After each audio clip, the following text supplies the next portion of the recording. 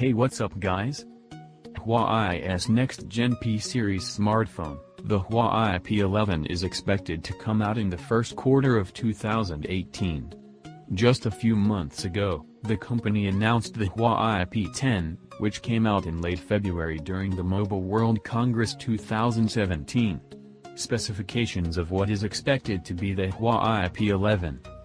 The specifications indicate that the Huawei P11 would come out into the markets with a large, 5.5-inch display. The phone would feature a 2K resolution, and an aspect ratio of 18:9. Huawei plans to do with the P11 what LG and Samsung did to their flagship smartphones this year.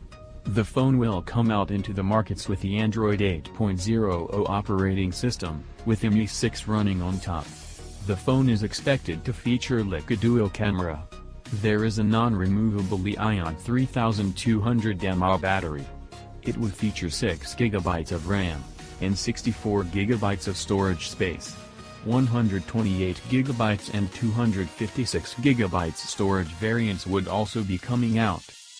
The Huawei P11 would come out with the Kirin 980 processor, which would feature 7nm processing technology. It will be an IP68 certified dust and water-resistant device. Black, white, blue, green, gray and silver color variants are expected.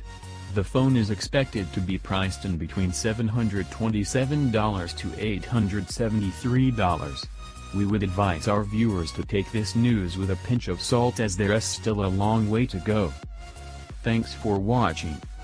If you like the video, like, share and subscribe our channel to get